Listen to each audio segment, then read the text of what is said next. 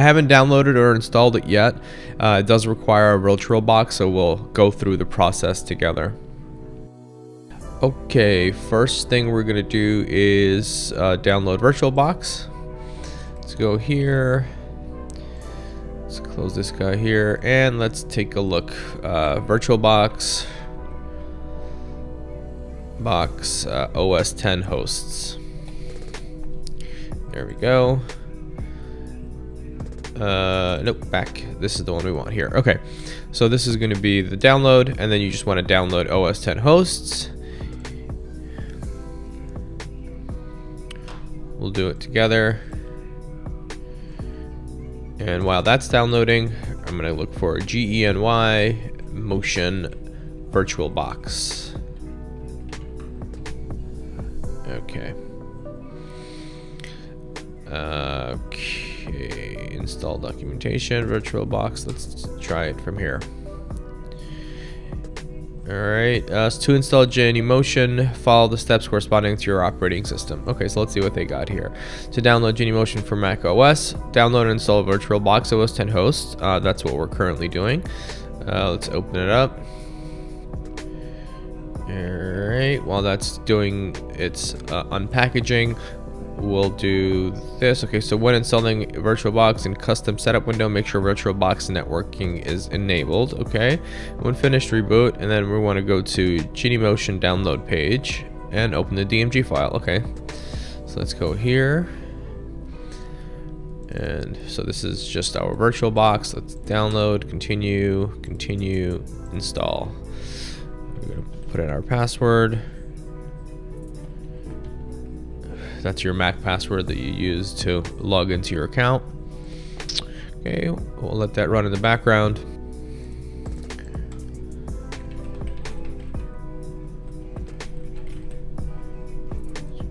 Okay.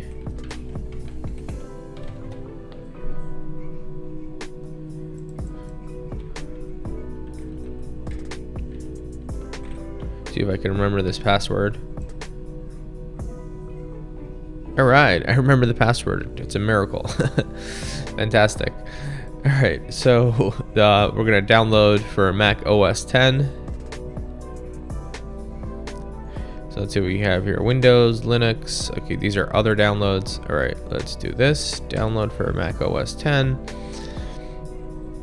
Then it says how to register my license.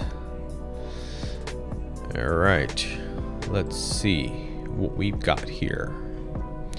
Alright, registering the license key. To register your license key, you must have a valid Genymotion account. To create your account, do this, blah, blah, blah, blah. To register your Genymotion license key, start Genymotion in one of the following ways, depending on your operating system. Got it. Okay. And then we'll install. Okay, so let's... What is this? Okay, this is just letting us know that Virtualbox is done. Move to trash. We don't need that anymore. Now that's installed. Virtualbox is good.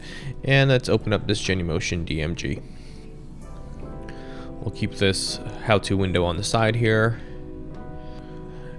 Alright, now that that's opened, we're gonna place the Genymotion shell into the applications folder and the Genymotion application.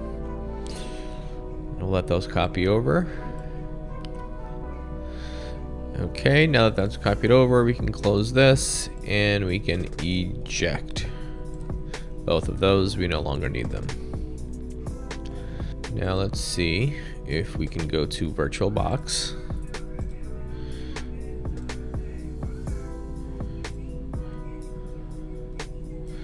So let's launch Virtualbox first. As you can see, I have this Andy emulator here, which I'm not really happy with, but we'll leave it in there just for like troubleshooting purposes. All right, and now we're gonna go into applications and let's launch the Genymotion app.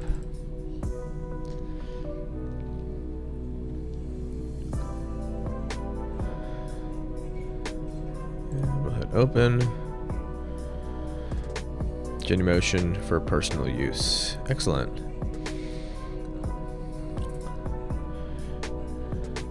User, it already has my user there. Let's see what other instructions we have. Okay. Settings. And now we're in our account. Signed in as Synchro Duo. Okay. Current license is personal use. Okay, so we don't actually have to put in a license since we're using it. Okay, since we're using it for personal use. All right, let's minimize this guy. Virtual devices. Okay.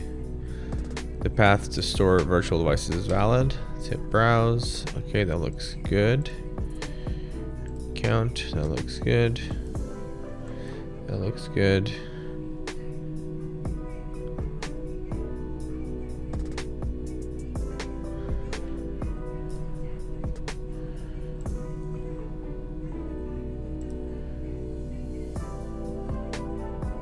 All right. So let's hit add. And from the add, let's pick a device that we want to use. So for instance, we'll use a Google Nexus. Device model. Let's pick the Google Nexus 10. And we'll pick one of these here with the most recent version. Let's hit next. Virtual device name. We'll do Google Nexus. API 22, that's fine. You can rename this whatever you want. And let's hit next. And it's downloading the files necessary.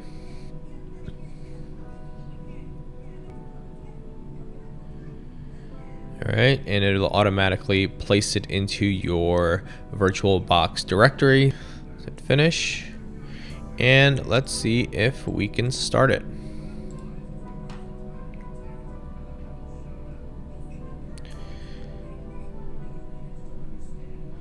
Alright, looks like it's beginning to run. That's the other thing to be aware of. You don't want to run it from the Virtualbox. You actually want to run it from the Genymotion app.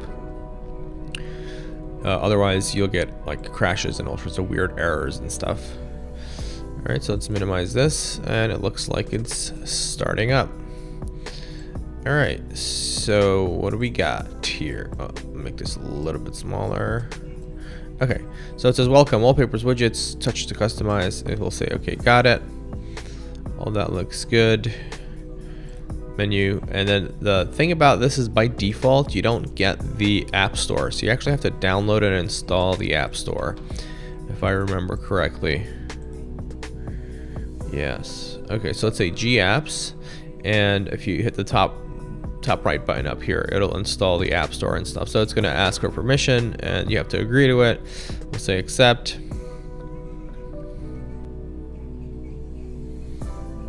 All right, so Open G Apps have been successfully installed on the virtual device, and let's restart now.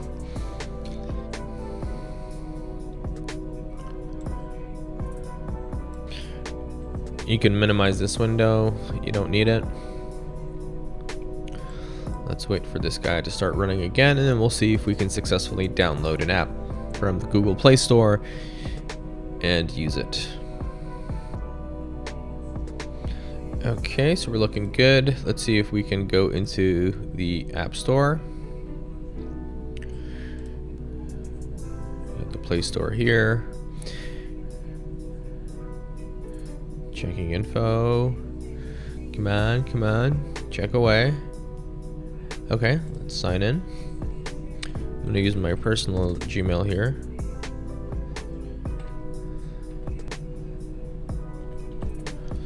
All right, next. And accept. Do I want to back up to Google Drive? No, thank you. Next. Okay, that looks good. And let's try to download an app. Okay. Chess. And chess. Click this guy here. And install. Let's see how it works. Accept. Alright, so far so good. It looks like it's downloading. Let's see if we can launch it and use it. Installed, and let's launch it. Alright, so far so good. Let's see if we can play against the computer. Start. And there we go. We have a fully functioning Android emulator on our Mac. And so far the performance isn't great. So that's one of the things that you have to consider. Depending on what you're going to be doing with this emulator, you want to tweak the resolution, you want to tweak the device that you're emulating, depending on what you're trying to get done. So that's just something to consider. But the initial setup process is complete, and you can freely go add and remove virtual devices based on your needs. Thank you for watching, and we hope to see you next time.